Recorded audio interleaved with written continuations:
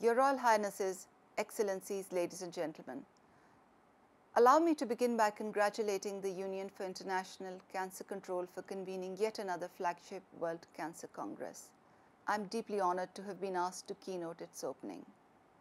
We have an incredible opportunity to make a quantum stride. This Congress is the first convening after the week of the 73rd United Nations General Assembly, where heads of state and ministers from all over the world have prompted more urgent action on non-communicable diseases, cancer, diabetes, heart and lung diseases. As you know, these conditions kill 41 million people each year. 18.1 million new cancer cases and 9.6 million cancer deaths have been reported in 2018 alone. The third Global High-Level Meeting on Non-Communicable Diseases was a milestone in our attempts to further achievement of SDG Target 3.4, and action against cancer is a very important cog in this chain.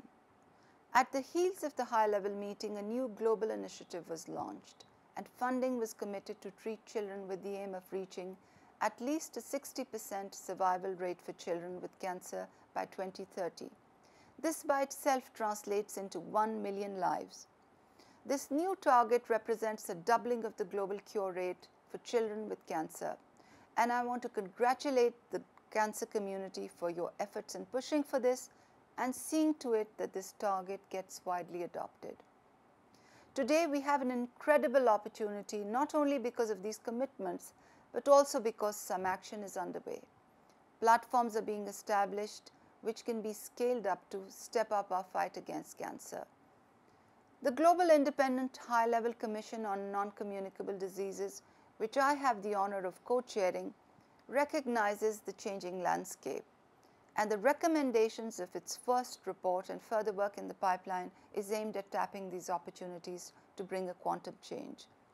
As a commission, we recognize that world leaders will convene again in 2019 during the high-level meeting on universal health coverage on the margins of the 74th United Nations General Assembly, and that it is critical to embed NCDs within the fabric of its political declaration.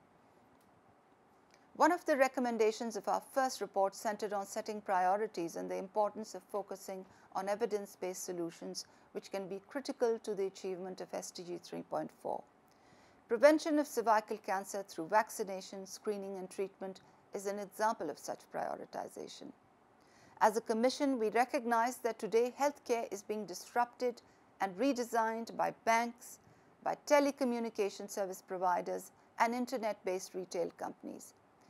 Their partnerships with health providers, with insurance industry, with the interplay of big data analytics is redesigning healthcare in poor countries, many of which are jump-starting straight to 4G and 5G in a world which is on track to meet digital technology and connectivity targets. In this process, the health ecosystem is also becoming more chronic care-centric, more conducive to addressing NCDs with a greater focus on prevention and early intervention. And we must make these capabilities work for cancer screening, early diagnosis, treatment and palliative care. Our commission will have a work stream to thread together these opportunities, to work towards ensuring that the future of health is also about the future of NCDs, of which cancer is a salient pillar. Excellencies, ladies and gentlemen, we are conscious that as we speak, non-communicable diseases and in fact cancer underpins most of the innovations in healthcare. From artificial intelligence to diagnose pathologies and gene editing to regenerative and precision medicine, immunotherapy and cancer genomics. Our commission is emphasizing the role that public entities need to play in this regard to set norms and standards and address ethical, patient safety, regulatory and human resource capacity issues ahead of the curve. It is critical that we accord attention to overcoming financial access barriers which will inevitably deepen as these new therapies become available. We must promote greater equity and ensure access to treatment and surgery for all. We must bolster social protection for cancer and protect patients and families from foregoing health care, from catastrophic health expenditure and medical impoverishment, which unfortunately goes hand in hand with cancer treatment across the world.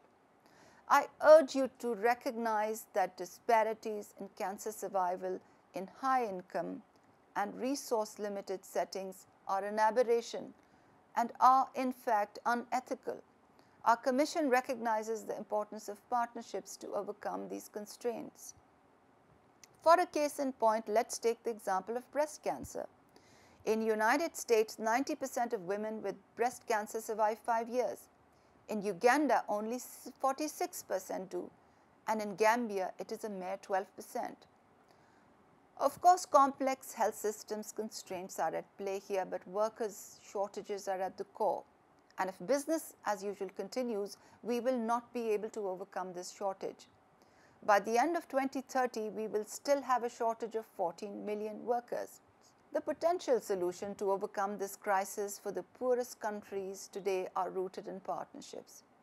Today, platforms are being developed where a range of stakeholders are trying to draw on comparative advantage.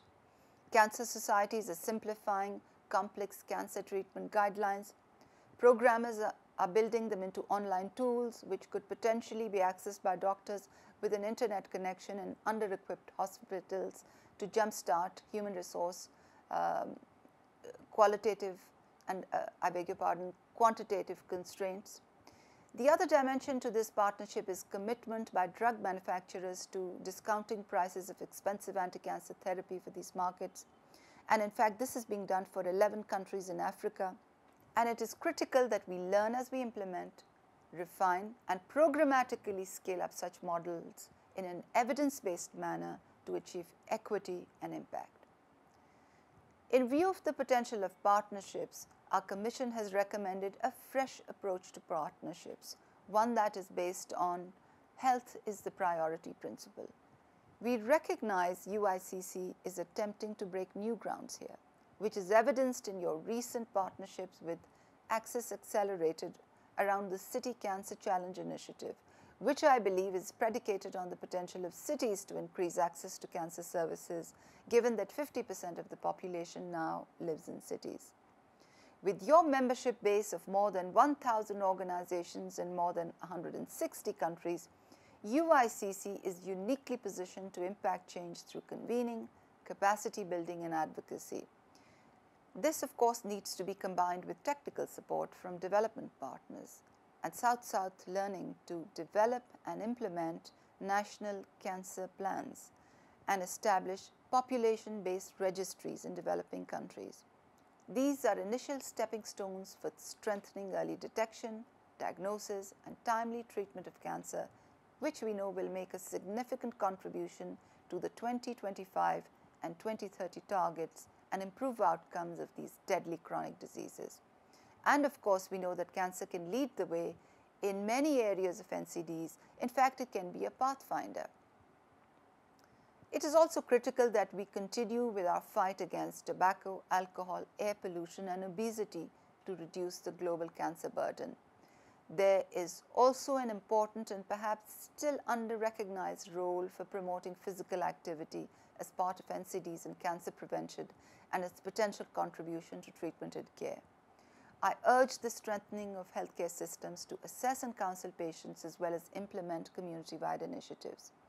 Heads of state and governments have to take responsibility and lead the efforts as committed at the high-level meeting. We need investments in human resources, health infrastructure, and referral care. The High-Level Commission on NCDs stands with you in solidarity today as you accelerate action to integrate cancer control into the World Health and Development Agenda. And I want to pay tribute to all of you, the multisectoral cancer community who have convened here. This is evidence of your commitment to step up the fight against cancer. I thank you.